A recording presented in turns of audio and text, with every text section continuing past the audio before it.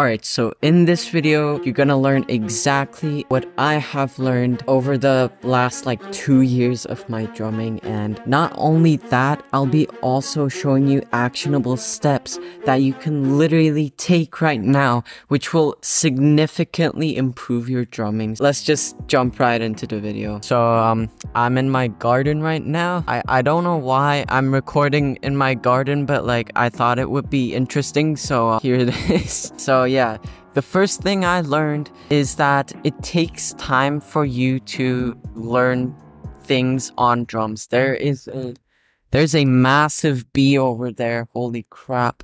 Okay, so I'm gonna tell you a story of this actually. When I was taking drum lessons, dude, my teacher would give me these exercises, and I remember in particular once he was teaching me shuffles on drums, and I was like, okay, this is cool, yeah.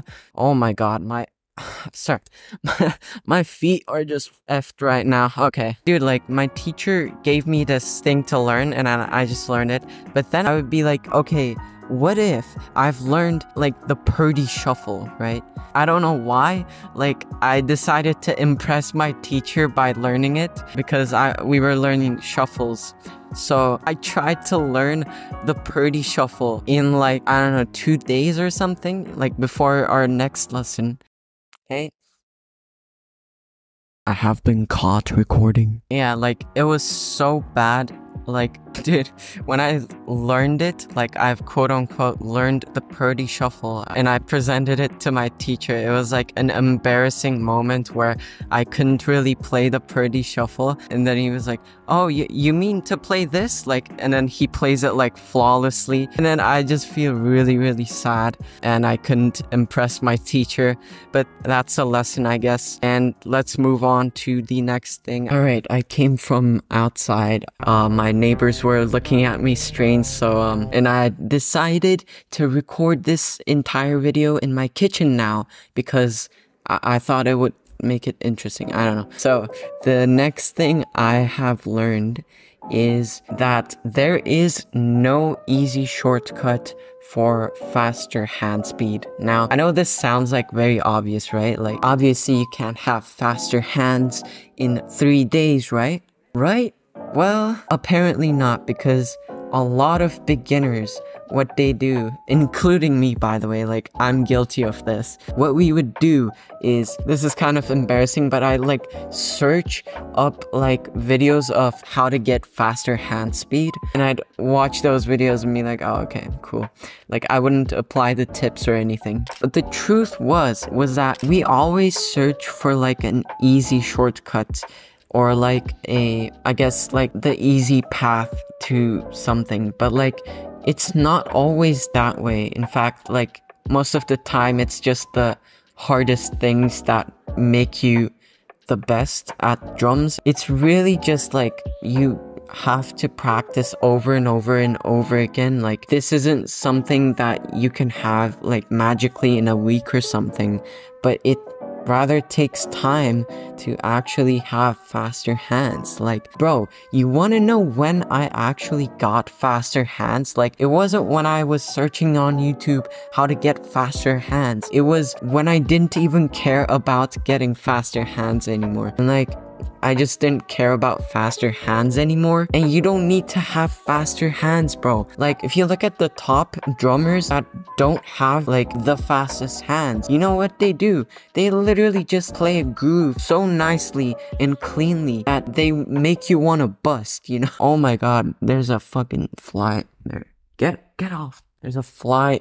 Okay, well, let's just accept that fly. Alright, so the third thing I've learned is that messing up isn't really a big deal. I've been drumming for 2 years, right? And it's just become a thing now. Messing up isn't really that important, and you shouldn't take it important as well, because I feel when I was starting out, I was just constantly messing up. Oh my god, this fly is gonna... Bro, get the hell out. Jesus Christ. Makes me want to kill it even more. Alright, so as I was saying, messing up isn't a big deal, since, when I was starting out, it would fuck my mind up because like genuinely that's how I can describe it. Because the thing is, like, when you mess up, your ego gets crushed, right? And when your ego gets crushed, that feeling is terrible. And I would have it constantly because I'd mess up. But then over time, I've actually learned that it's okay to actually mess up and not be so perfectionistic with drumming. Like, bro, you're not a robot. Like, have you ever completed the caption or like the thing that says like, I'm not a robot? Well, you are not a robot, bro. And so you cannot drum like a robot. It would be really unreasonable for you to not mess up, right? Because think about this. I've kind of taken inspiration from Alex Ramosi here. He's a really good businessman, I guess I could call it. And he said like, be so good it would be unreasonable for you to suck. And I'd reverse it and go like, it would be really reasonable for you to suck at this stage of your drumming because you're learning it. Like, you're not just gonna, you know, in the first day you're not just gonna go like, you know, like you have to learn it and gradually increase it. I think practicing your rudiments is one of the most underrated things. Your rudiments is a very high leverage thing. So a leverage is basically, if you don't know, the difference between your inputs and the outputs. So essentially, it's like the thing that gets the most bang for your buck. And I talk about this in my ebook that's coming out soon. So yeah, when it's gonna be released, I'm gonna announce it on my community post probably. And I talk about it in detail, but there's a fucking fly. Why are you doing this to me, fly? I'm gonna kill you once I finish recording this video. So yeah, leverage is basically like what gets you the most bang for your buck. So essentially it's like, if I put one effort in, I get like 10 output. So if you learn a new rudiment, for example, you're gonna have the benefit for the rest of your drumming, right? Say you learned paradiddles today and it sucked today, it was so boring, but then like, imagine you actually like playing the paradiddles 10 years into your drumming journey. Like, that's how powerful practicing your rudiments actually are.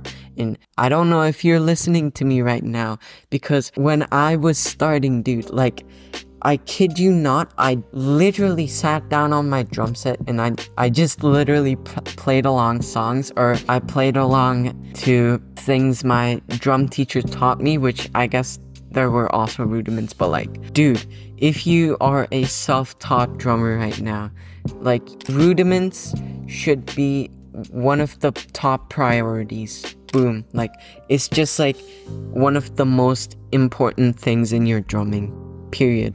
As an actionable step that you can do right now, I recommend you literally just close this video. I don't even care if you watch the rest of this video.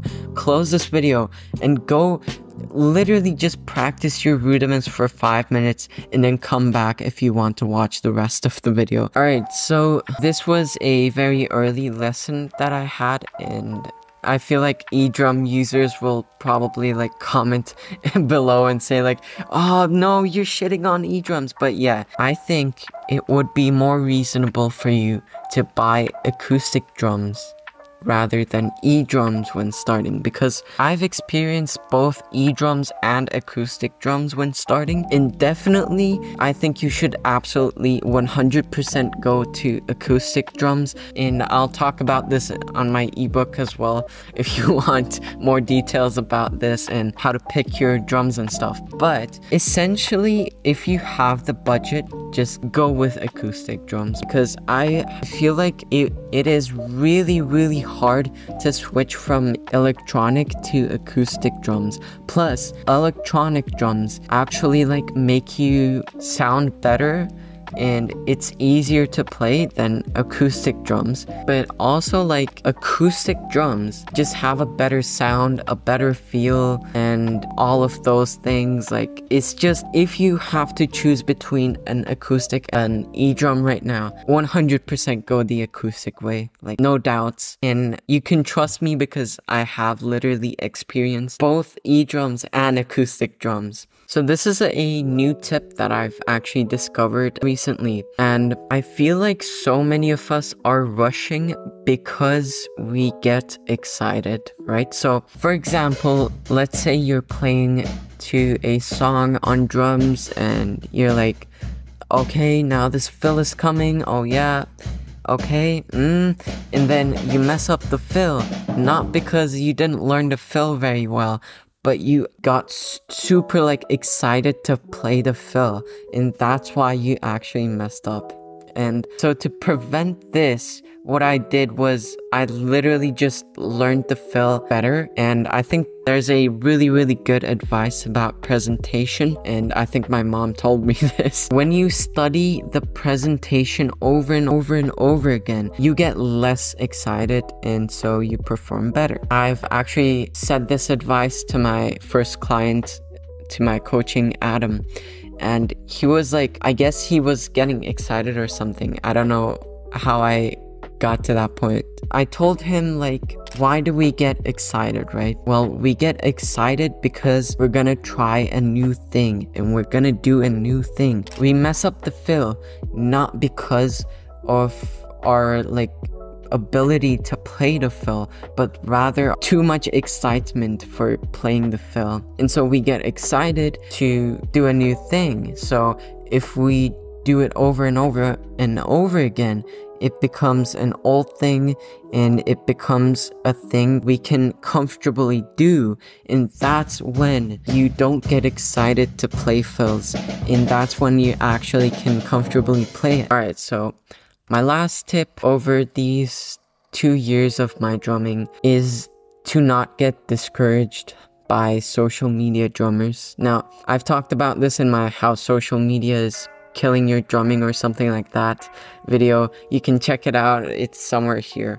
But I want to summarize it. So basically, right, we have this social media like YouTube and Instagram and stuff where people can actually post their cool drum chops and fills, and I'm not really hating on those people. They should do that. But my concern is that if you aren't a well-experienced drummer, I would say to not really look at those drummers, because our brain has this little ranking system inside of it. And what's so interesting about this ranking system is that social media actually ruins this ranking system, because whenever you see like a cool drummer just doing a cool fill on like Instagram or something, and you're just like looking at it like, wow, dude, I wish I could do that. And then once you sit on your drum set and try to play it, you're like, oh fuck,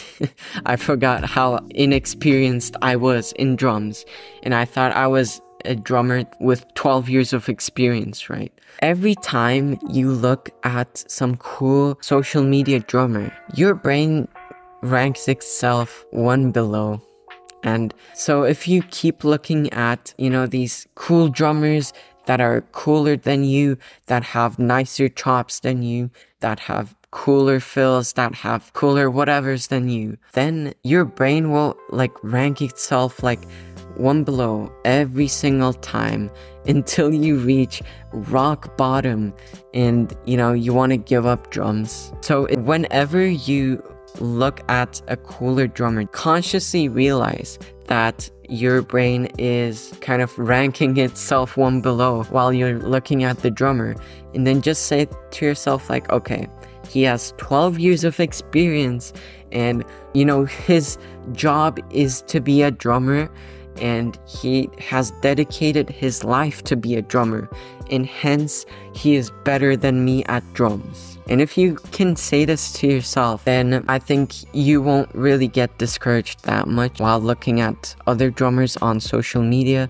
I hope you took something from this reasonably large video, and I just want to mention quickly that I do have a coaching, and if you are really, you know, a self-taught drummer who is a beginner to intermediate drummer and is looking for advice like this, which I've shared in this video right now, which I'm probably guessing you're interested in it since you watched like the whole video, then I recommend you buy my coaching. And I admit it is very, very expensive. I put like $400 worth my time into it. So I think it's a very, very good investment if you're actually looking for a drum coach who understands your struggles and doesn't do boring stuff. So yeah. Alright, I'll see you in the next video. Peace.